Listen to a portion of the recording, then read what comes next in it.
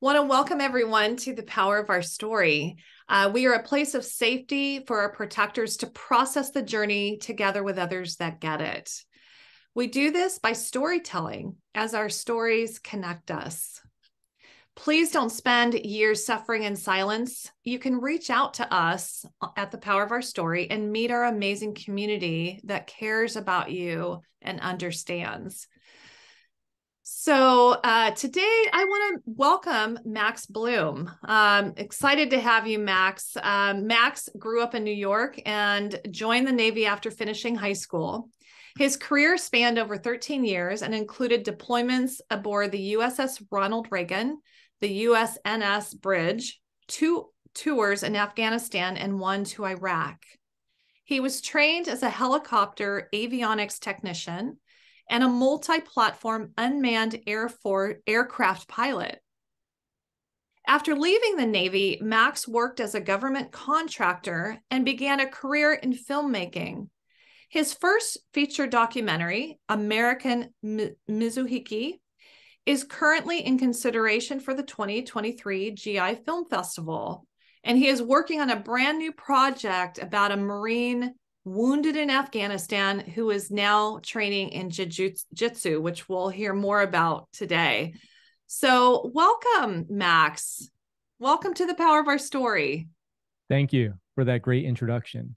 So I should have prepped you for that curveball, American Mizuhiki, but you got it perfect. So good. I was hoping I would. Right when you were about to say it, I was like, oh, we should have talked about that before. Yeah, that was a great project that I got to do in Okinawa about a nonprofit who, since 1952, immediately following World War II, has been working to rebuild the relationship between the Americans and the Okinawans, who lost almost half their population to the war, their civilian population. So it was truly inspirational, and that is now, in consideration at the GI Film Festival. We should be hearing about that in a couple months. That's wonderful, because I think the last time you were on, you were just moving that out. Yeah. Yeah. So that's great to hear. That's so great to hear. I can't wait to see that, since we're here in San Diego. So yes, I'm back. I'm back stateside on American soil. Yeah, that's great. Well, listen, tell us about yourself. Tell us about just about yourself and the project that you're doing now. Love to hear more about this. Thank you. And so people might be wondering, I sent you over that picture as my photo for the accompanying episode here. And if you haven't seen it, it's me in an American flag shirt, an American flag sunglasses, and an American flag hat, cowboy hat, with my rifle, in just, shirts open, blowing in the wind, and I'm giving a thumbs up. And I realized that picture can be kind of maybe a little much, a little over the top. But I love that picture just because that photo was taken in Afghanistan on my second deployment there in Ghazni province. And it was one of our last days there, and we were fooling around. And between about 3 of us, we had that outfit put together. So we all took turns taking photos with it. And it just, to me, it's a reminder that I had no business getting to where I've gotten in life. Like, I grew up in a really bad home with a really bad family life, and I was a terrible student, enrolled and had nothing going for me, working part-time dead-end jobs, dropped out of community college 2 days in, and was really on a path to nowhere. And thankfully, from the inspiration of a friend of mine who joined the Marine Corps, I got on a path that led me to the Navy, which totally saved my life. And I ended up doing well. And I owe a lot of that to the Navy and to the people that I served with. And that photo is just, it's funny, but it reminds me somehow I got here despite the odds being against me. And that's possible for anybody. And so I have to tell you, when I saw that, I was just staring at it, and this must be Max, but it doesn't look like him. And then it's so funny seeing you now, because you're so clean cut, and the way that you articulate yourself just on, the Scuttlebutt Show, and your content and how thoughtful you are. It is really amazing to hear how you share your life when you were growing up. Like, it's so hard to imagine that, that's where you came from because of who you are now. It is amazing. So well done, Max. Thank you. It's no fault of my own. Um, it's thanks to great people that I've been lucky enough to encounter, and I'm very grateful for that. So, um, yeah, and that photo, it's 6 months, no shave, no haircut, barely a shower, being out there in the middle of nowhere, and so that was good times. I was out there with the Army. Actually, both deployments I did to Afghanistan were with the Army. I spent 10 months with the 16th Military Police, which I'm a lifetime honorary member of. So that's why I feel free to talk so much trash about the Army on my show. And I was with a ODA team or Special Forces in Ghazni province in 2013/14, supporting their operations out there, and it was fantastic. I loved it. I had a great time. So I'm very lucky. It was and a lot of really magical coincidences and happenstances and dominoes falling in the right row to get where I got. And so I appreciate that. And I love to be able to pay it forward a little bit. So a lot of the stuff I'm doing now is designed to pay homage to those who helped me along the way. And maybe I can help somebody else. That's a lot of what this new film is about too. Yeah. And it's wonderful too, because I think it really speaks to how willing you were. I mean, when you were given the opportunity, you did take it, and this is how your life unfolded. So it's a wonderful reminder that that's what willingness can do. And so I appreciate that. Thank you. So yeah. So anyway, well, tell us about this film. Yeah. So my love for film started as young as I can remember. A lot of my childhood was spent watching movies as soon as I could. They were my kind of an escape. And as soon as I was old enough, I would go to the mall and sneak into movie theaters and watch 5 movies a day, sometimes the same movie a couple times. Just it was a place I could hang out. And I've always wanted to get into filmmaking. In 2015, after getting back from Iraq, I started just buying a camera and filming things and taking on projects and working with a lot of veterans and military and people I met at the gym and things like that.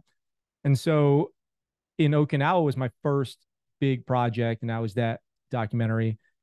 When I got back to I'm in Oceanside, California now. My wife is stationed. She's active duty, and she's stationed at Camp Pendleton. So we're living here in Oceanside, and I decided to sign up at a local Jiu Jitsu academy. When I get there, everyone's a Marine. You can imagine it's Oceanside, Camp Pendleton. Everyone's a Marine, or their family's Marines, or prior Marine, whatever it is. There are no prior Marines. I get that. I always feel awkward saying that. I know somebody's be like, once a Marine, always a Marine, which I respect. So the person who owns it, who's also the lead instructor, they call them professors in jiu-jitsu, is a retired Marine, of course. And he starts telling me that he and I had breakfast one day, and he starts telling me that he's trying to get somebody to come in and train. He's a Marine and a double leg amputee, one above the knee and one below the knee. He was in an IED blast injury, stepped on an IED, and his kids train there. And I said, that is so cool. I hope that he does. I look forward to meeting him. So maybe a week after I sign up, he signs up. So this is middle of August of this year. Actually, it was probably September 1st. September 1st, he signs up and comes in for his first class. Actually, that was the day. And so he comes in, starts training, and it's awesome. We meet. He's a very, very cool guy, very smart guy, well-spoken, everything. Shortly after that, the professor makes an announcement. There's an upcoming competition in October 23rd. Who's going to compete? And as he starts going around asking people who's going to compete, Julian, who's the guy I'm talking about, says, I'll compete. And the place was like, hell yeah. The motivation levels went up. Because here's a guy who just started training jiu-jitsu. He's living with his injury, thriving with it. And with only 7 weeks of training, decided he would compete, not in an adaptive athlete division, not in any special, league, just a full-on adult weight class competition. And it was awesome. So that's done. He did that. And we filmed everything, the training, the competition, everything. And the more I got to know him, the bigger the story became, because he's such an amazing guy. And there's so much more to it that I want to share. And so I decided to raise some money. So we did an Indiegogo where we raised about $10,000, and then are going into production on kind of another feature documentary / narrative piece about him, because his story reflects the story of a lot of people living with visible and invisible injuries from the war on terror. Boy, that's powerful. I'm going to actually open up the screen here. Can you imagine? I mean, the rest of you, can you imagine being that person? Like, I can't even believe the courage he must have and the willingness to be able to do that, and how wonderful to get his story out there. What are other aspects? Like, why do you think he is so willing? What did he have? I mean, have you discovered like what gives him that courage? What gives him that willingness to just put himself out there like that? Well, some of those things are, are going to be revealed in the film. Some of them are very deeply personal. Some of it is, what else are you going to do?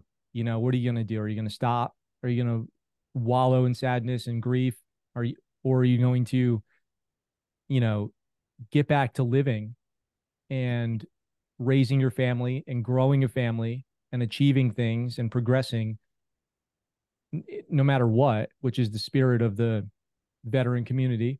And some of it is honoring those who were not as fortunate to make it home. Julian's unit was particularly engaged in very violent combat, and he had a lot of his friends who were killed, and more who were lost to the fight at home, suicide, I mean. And it's a lot. It's an incredibly heavy burden to carry, but to thrive in spite of that is really inspirational. There are probably a lot of people who feel like they're going through something similar alone, but they're going through it in parallel with many others. And so sharing one person's story hopefully can remind others that it's possible to carry on. That's beautiful. That's what an example.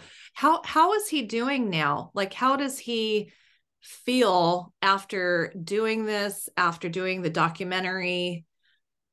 What is his mental, emotional, spiritual health like right now? Or how has it changed since starting this? Yeah, I don't want to speak too much for him about that. He'll have an opportunity to speak for himself as we continue filming, for sure, about that. But when I tell you that in my pitch video for the campaign, I said, Julian, I'm going to paraphrase myself here. Julian will surprise you and inspire you with his attitude, his spirit, his philosophical mind. And he'll do that in ways that are hard to imagine because you have to meet him to really get it. But he lights up the room when he walks into Jiu Jitsu. And it's got nothing to do with his injury. It's just his attitude that he brings to everything. And there is a big difference between a sharp contrast between days that he's there training and days that he's not. You can tell, you can hear him, the loudest, most motivated guy out there on the mats saying, who's next? Bring it on. Sometimes an oorah, right, for the Marine Corps. And it's great. And he brings that energy to everything. And so he's got a beautiful family who are very supportive, and he's very supportive of them. Like I said, his kids train jiu-jitsu.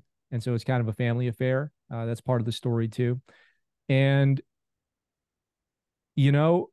there are certainly challenges to living with permanent injuries. And we address those in the production as well, which is incredibly emotional to go through. And for us, he and I have become really good friends in the process. I watched his dogs while he was at Disneyland recently. And if that to me expresses a level of trust and closeness. So, it's been very emotional to sit and talk with him, a lot of tears shed, because those things it's kind of like when you listen to and I hope I'm not rambling. It's kind of like when you watch a 95-year-old World War II veteran talk about their time overseas. It's like it happened yesterday. Oh, And for Julian, it happened, you know, a few years ago, but relatively recently. And those are things that people never forget and grapple with for a lifetime. So a lot of emotion, a lot of tears shed.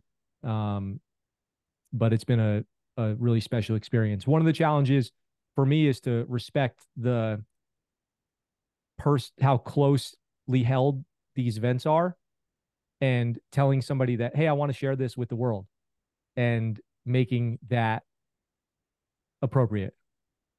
yeah. Well, he definitely trusts you. I mean, that's for sure. If he's willing to completely open his life up for you to do the documentary, that says a lot about your relationship. And we were talking a little bit beforehand, just about the power of the arts. And it's exciting to get this voice out there to just, so many, I think, struggle with taking that first step of action, which can open up so many doors. And to know that he's willing to do this. And then this is the road that you've chosen, is to give a platform to other voices through the arts is amazing. What has this done for you? Like, what has it done for you as far as like your growth, spiritually, mentally, emotionally, doing these documentaries and hearing the depth of the stories and the backstories? And yeah, what has that done for you? Or how has that impacted you? Yeah, that's a great question. Um, because I've been doing the Scuttlebutt show for a while, I've had um, some, and this might sound relatable to you as well. So, having done the Scuttlebutt show, I've had great opportunities to talk to veterans who've been through some really crazy things. I've talked to a number of Navy SEALs because I come from the Naval Special Warfare background, and I've talked to soldiers who fought at the Battle of Kamdesh, Cop Keating. They made the movie recently, The Outpost, in the book The Outpost, about them. And there were 2 medals of honor awarded for actions that day. It was the single day deadliest battle in all of the war in Afghanistan. And I get the opportunity to talk to I talked to a soldier named Scotty Hastings, who was shot point blank 10 times in Afghanistan, and he went on to become a Paralympic archer, uh, archery coach for Paralympic or veteran archer athletes, not Paralympic, but adaptive athletes. And I've met Julian, and what an honor it is to be a hub for these stories. And if you're careful and you listen, you can find lessons that cross between all these different lives and all these different worlds. And it really changes the way I look at the world. Um, I I see a person, and I just see different lived experiences, different feelings, different struggles. It's really quite an honor to, and different achievements and magnificent achievements that people have accomplished. And so it's a huge honor. I respect it a lot, and I'm very grateful. And it certainly has a deep personal meaning to me to see people, in spite of any circumstance, thriving. And I keep using that word thriving because it's really I think it's the right word, not just living, but growing in spite of circumstance. And that's something really special. Yeah, so well said. And I do feel the same. I absolutely feel the same. It is such an honor. I love how you express that. Yeah, it is, to me, it really does open up a whole new world. And it's amazing with all the, you can see the division out there. When you get to know somebody and you get to talk, you really see just how connected we are as human beings. It's a beautiful road to be on. And I feel like it's kind of the antidote to everything that we're seeing these days. And so I'll be rooting you on, of course, with everything that you're doing through the arts, telling these stories and being in this very sacred arena. I think that's how I see it, and that you have an in to that too, because you're part of that too. So it's really cool to see this. And does Janet or Brianne, would you like to make a comment, or do you have any questions? Yeah, I just want to make a comment about the one with Okinawa. I met a woman when I was doing some training down in San Francisco, and she wrote a play about the comfort women of Okinawa because I believe it was her grandmother was one. She sent me a copy. I would love to see something like that, that people don't know or understand that these people even existed, right? That were part of the war, that aren't recognized or honored, that they had a role to play in it too. So I'm hopefully that I'll get to see it. I won't be down there, but when it's open to the public, make sure you let us all know. Thank you. There's one of the things I find most valuable, especially doing that documentary in Okinawa, one of the things I've learned, and unfortunately it seems to be only available to people after they've grown mature enough to accept it, is appreciating history. And so researching history, going through the National Archives and reading about things that happened in Okinawa, learning about the history, researching for that film, I uncovered some real gems. And I spoke to a brilliant man, Ben Milligan, who wrote the book By Water Beneath the Walls, The Rise of the Navy SEALs, which is a telling of the history of the Navy SEALs, but not like anything you've ever read before. And it's my favorite book of all time, and I cannot recommend it highly enough. But the things you learn researching history are gifts. I mean, that's lightning in a bottle. And if I could tell somebody younger than me, I'm 37 and a half, if I could give them one piece of advice, it'd be start reading about history. For me, it's, I love military history. Currently reading about the Korean War, a book called The Korean War, which is not the most original, but it's a great explanation of the politics and circumstances leading up to and during and after the Korean War. It's really great to explore what's already been put out there by smart people who've done their research and put together incredible works of nonfiction. Go out there, read about history, learn history. It will change the way you look at the present and towards the future. Definitely. And what was the name of the book? Was it By the Water, Under the Water? By Water Beneath the Walls. Oh, By Water Beneath the Walls. One of the best, I think it's the best book I've ever read, and it's incredibly well researched. For just to put it in perspective, the last 100 pages of the book are references. Oh, wow. Yeah, I like anything like that. I'm really enjoying the books that a couple of our guests have put out, and anything to do with history. Thank you so much. Cannot recommend highly enough. So I'm curious, what is it like? I mean, you reading, history and really seeing people from an art, you have to have empathy, I think, to be in your situation, to dive deeply into people's stories and create these documentaries. And then you're also a warrior. I mean, you're tip of the spear arena warrior. How does that mix? Like when you read the history, or how has that changed you to have these different venues and how you see the world and war and that sort of thing? Well, I don't know if I would call myself a warrior. I appreciate that, but I feel like I got close enough to be an observer, and I've seen toughness and roughness, and I don't know, maybe I don't know how other people see me, but that's something really I revere. So anyway, I appreciate that. I don't know where I would put myself on a scale there, but it's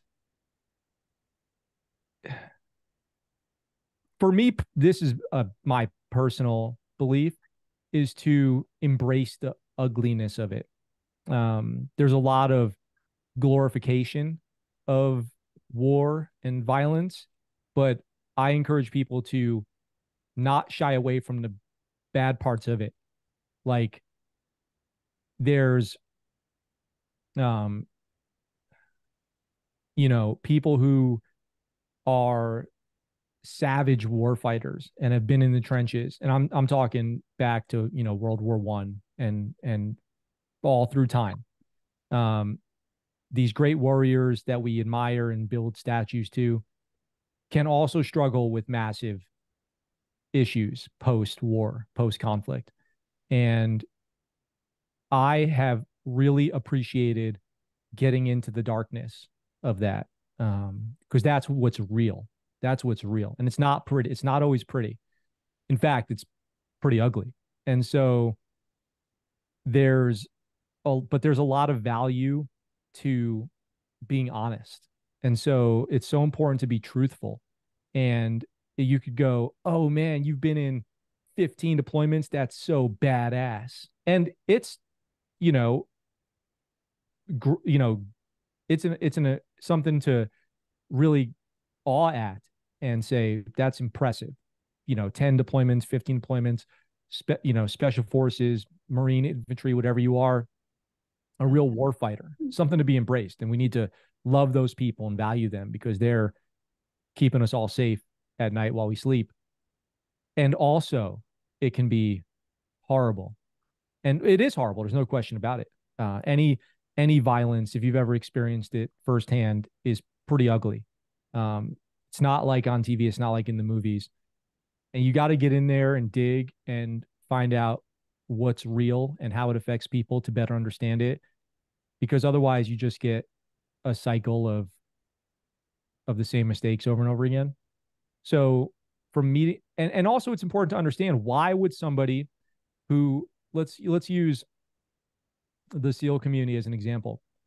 This is the kind of thing that haunts me, is somebody leaves the comfort of their home and family to join the Navy.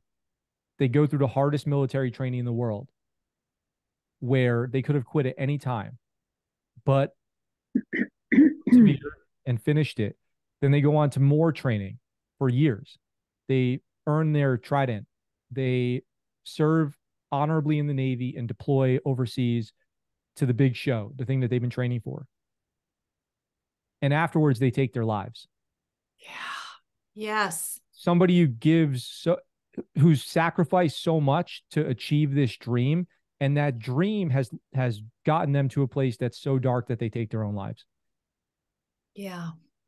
But when people hear Navy SEAL, they go, that's what's up, and that's true. That is true. The greatest, most elite fighting force on the planet.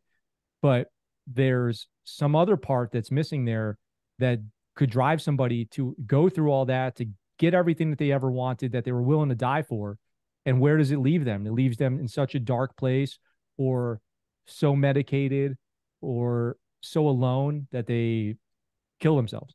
And so I like to get into the truth of the darkness, if that makes sense, and understand what people are going through, so that way I can walk around day to day feeling like I get it more. Yeah. I have to just pop in, Max. That makes so much sense to me. What you just shared is why I'm doing what I'm doing now. I did experience a suicide in my family. I never wanted anybody to be suffering in silence again. And I went back to school, and there was a retired Green Beret that I happened to sit next to. And his story, honestly, is why I'm doing what I'm doing now. Why would somebody who was given, bronze medals and all these tours, come back and try to take his life 3 times? That is a civilian, totally not connected. That spoke to me so loudly that I had to find out more. And that caused this journey of, can we have coffee? I would really like to hear your story. And then I'd have he and his wife over for dinner. And then I'd invite the community over to our house to hear his story. Like, guys, how come we don't know this about our protectors? How come we are not there to be there in that gap?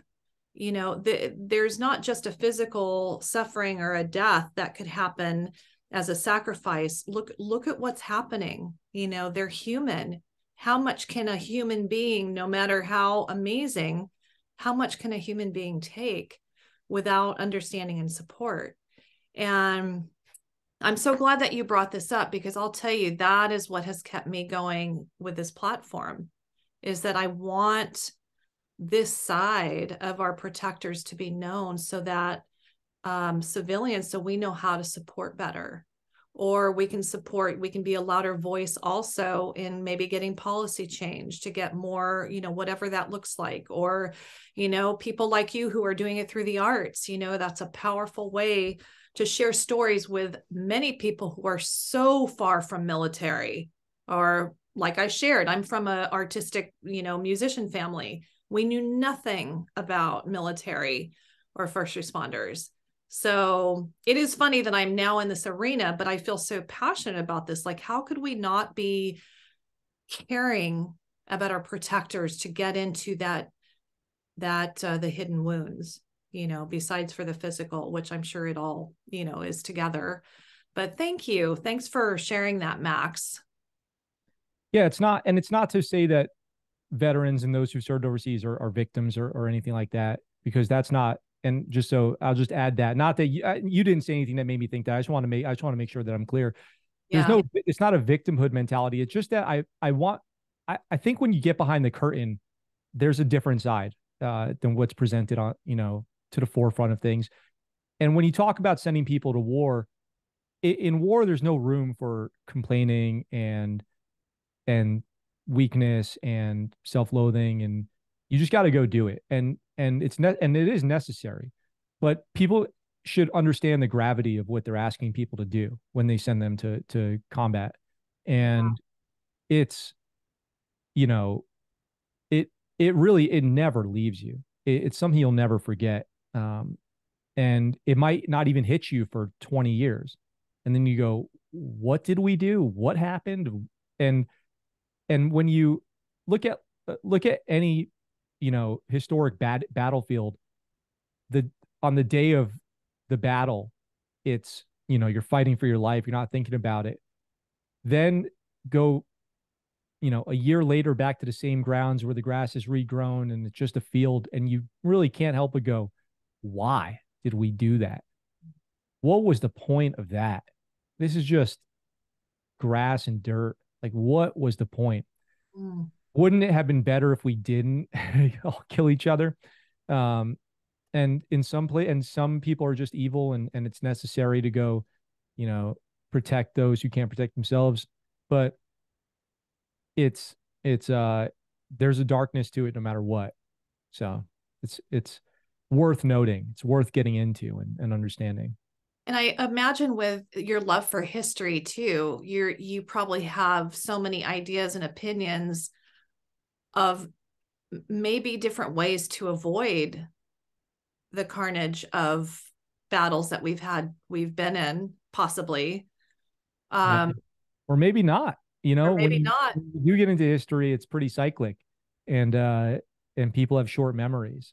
I think Smedley Butler, in his book War is a Racket, is probably one of the greatest examples of all time, because if you read it today, you would thought it was written today. It's, except for talking about, you know, horse saddles, which probably there's some truth to, still not being used, and spurs not being used. Everything that, and I don't know if anybody on the panel today is familiar with that work, that paper, but it's really more of a paper than a book. It's every word of it has not gotten better at all. It's all the same. And so maybe not, maybe we're doomed to repeat all the mistakes again and again, but the best we can do is educate and and I say this a lot, careful when you choose your champions. Make sure that everyone out there should understand their own core values and look for people to represent them. I don't mean just in politics. I mean, but you could apply it to that. I mean, in every aspect of life. Understand your own values and find people who represent them to get behind and associate yourself with and lead and be led by. Yeah, that makes sense to me. Definitely. Does anybody have any comments? Thank you, Max. Thanks for that. I would say, well, I'm looking at people unmuting, or not unmuting right now. It's the more that I have been with the military, the veterans, I can't tell you how much my respect, it doesn't diminish, it grows. The more deeply I know them. So the word victim or pity, like it just never enters my mind. So anything I share about supporting, it is with the utmost respect. I have learned so much. It has, I mean, honestly, I have learned so much the last 2.5 years just doing these online talks. My respect, I feel passionate too, even more getting the voices out, because I feel like we're missing this in regular life, regular civilian life. We're missing this wisdom. And so I do feel very honored to have these voices, to have like your perspective and your opinions and what you've learned, and even learning from your lives, or the wisdom that you've gleaned from even maybe reading history. It's such a rich bag of wisdom that I love helping to push out there.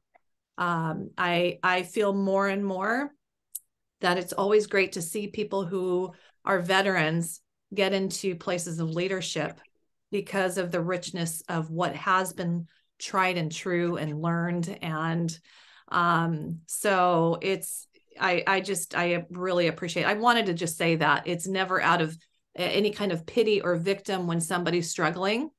But it's just out of incredible respect and a desire to support, so Paul. Yeah, that's why I think like these conversations are great. Yeah, me too. Absolutely. Paul. I just posted a verse, the chat, and in response to the question about the grass is all green and why did we do this? And it comes from 2nd Chronicles. If my people, which are called by my name, shall humble themselves and pray, seek my face, and turn from their wicked ways, then I will hear from heaven, and I will forgive their sin and heal their land. And I think that solution has been with us for a couple thousand years, and not very many people have paid much attention to it. You're absolutely right, Max, when you ask the question, why did we do this? And I've come to the conclusion, at least in our country, follow the money. And unfortunately, that's how it is. It's get into wars because they believe in a cause. People start wars because they believe in themselves. And there's a huge difference. And those people who believe in the cause are willing to surrender their lives for that. But as General Patton said, your job is not to surrender your life, it's to make the other guy surrender his life. And even when people do that, the trauma from that just does not instantly. You don't just say, well, I'm busy right not that. But when you get out of the service and you get back home, then that process begins where you try to figure what's causing your grief, your PTSD, or whatever else it is you're dealing with. And frankly, I think what I is a very simple solution. Getting to it is a different story. I'm not trying to make it easy or just go do it and everything will be better, because unfortunately not the case. But in any event, for whatever it's worth. Thank you. Thanks, Paul. You know, it's I say the biggest problem in the world is that leaders lie. And that goes back to my comment about choosing your champions. But there's so much dishonesty regarding the military. For one, the kind of geopolitical global concerns and the scapegoating and the propaganda and all that, and you could go on, but it's one of the biggest problems regarding that is that, you know, just leaders lie, and sometimes the lies are right to your face, and everyone knows it's a lie, and we just go along with it anyway. Part of the reason I tell the stories that I do is the ugly part of the truth. So that's one part of what I embrace, like I was saying. And one of the sad things about that, putting out content on the internet, is it's not what people are looking for. I think one of the darkest things that I've done in my time since getting out of the Navy is start a program on the internet and see that people flock to negativity. They're searching for it. And positivity is on the back burner. That's scary. And that, I think when that trend changes, you know, you could see it. It's like, when somebody takes data and puts on a graph so it's easy to see, you're like, look at this spike right here, like, oh yeah, I see that. We need to see the spike of people pursuing negativity flip to people pursuing positivity. And people need to choose champions based off of what they love, not what they hate, which is how it is now. So I'd like to see people tell us what they want to build, not what they want to tear down. And I'd like to see people tell us who they want to love, not who they want to hate, and celebrate goodness instead of remarking against evil. So those are some things that I would love to see. Me too. Yeah. I think that the answer to that is in the part of humbling ourselves, being humble. The Stuart Scheller is a perfect example of that. He is a Marine who gave up his entire career to stand up for the truth. And truth is something we've lost track of. Truth is something that has been distorted and has been turned into a narrative. And so I share your concerns, and I share your beliefs about what's going on here.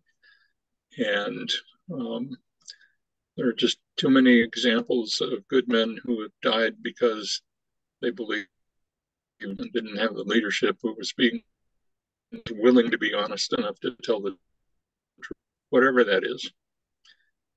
And that, I think, just ego. Yeah. So I am now, on that note, working on a project that's going to talk about some, truths.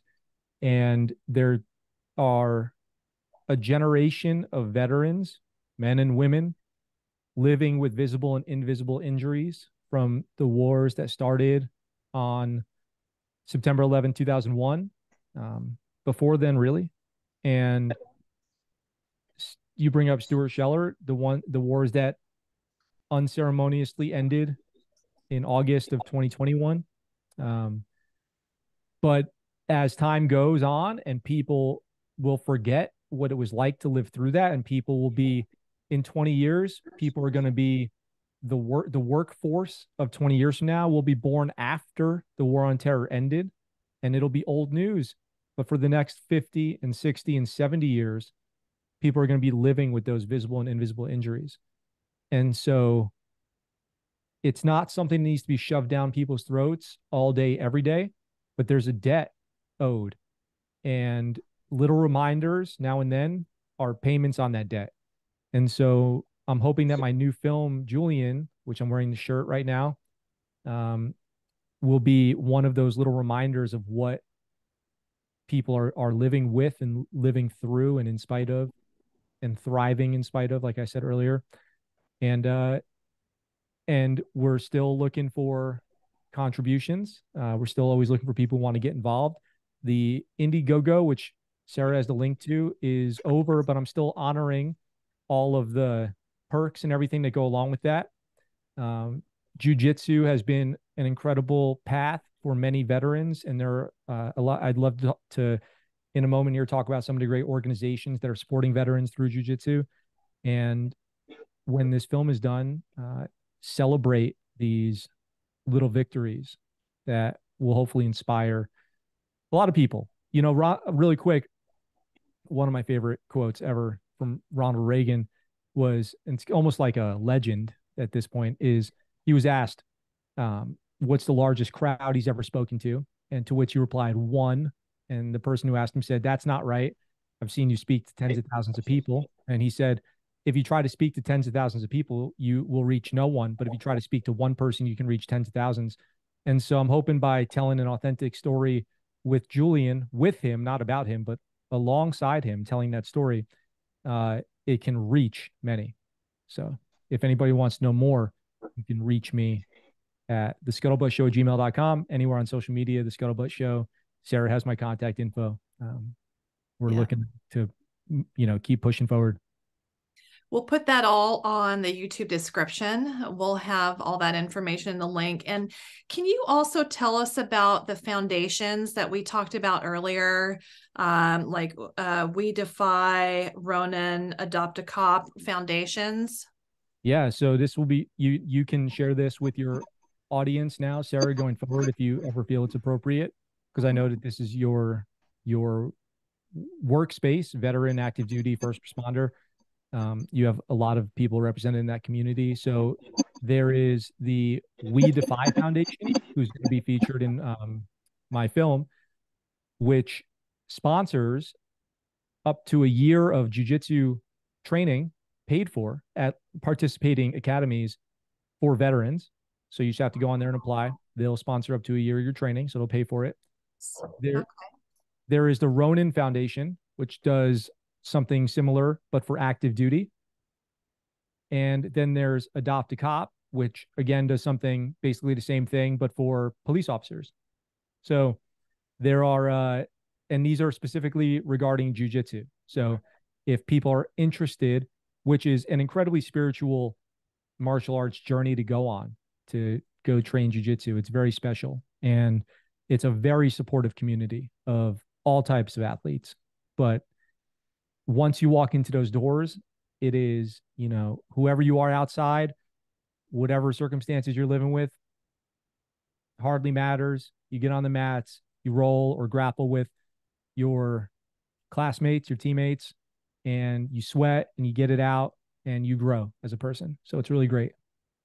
I keep hearing about this from the SEAL community, is jiu-jitsu. It just seems like this is taking off. So you said We Defy, and that is active, or that is veterans. Veteran, yep. And then the Ronin Foundation is for active duty. Yep. And then the Adopt a Cop, same thing. Okay. That is fantastic. And we've had this conversation, even jiu-jitsu would be probably such great training for police officers, just even more training to help them with confidence in, their daily work. Fantastic. That's really good information. Thank you. Please share. Yes, I sure will. I will put that in the link. I will put that in the description. So, Max, is there anything that you would like to leave us with? What would you like us to walk away with from this great conversation? Well, one is, if anybody out there wants to get involved in what I'm doing, find me at TheScuttlebuttShow@gmail.com. Sarah's got my info. We're looking to continue to raise money, anything that's possible. So if anybody out there wants to be a part of that, I'm easy to find. And I will talk to you about that. To, when you look at veterans, and all these veterans organizations out there and veterans sharing their stories, sharing your, Julian puts it well, sharing your pearls, your things, these things that you hold closely, especially when they're shared with, like you, for example, Sarah, you get people to come out there and share their pearls. It is not weak to express sadness and grief. It is strong to do so and keep moving forward. You can do both. You can say that you're sad and scared and hurting and keep moving forward. It's not one or the other. And we can all support each other and be in this together, instead of telling each other that these things should be suppressed and kept to yourselves, or not expressed because they're weakness, or there's no room for that complaining. You can express it and not be complaining. You can do it in a positive way. So we need to encourage each other to do such things and support each other along the way. And I think we'll all be a little bit better off. I appreciate that, because I hear on my end how many lives are saved because somebody was willing to do that too. So it's a wonderful win-win-win when people find that courage to take that step and to do that. So Max, I just want to thank you so much for being on. It's always a pleasure. You're always fascinating and interesting. It's always neat to hear what your project is, what you're up to. And I definitely want to support you. Thank you. Thank you.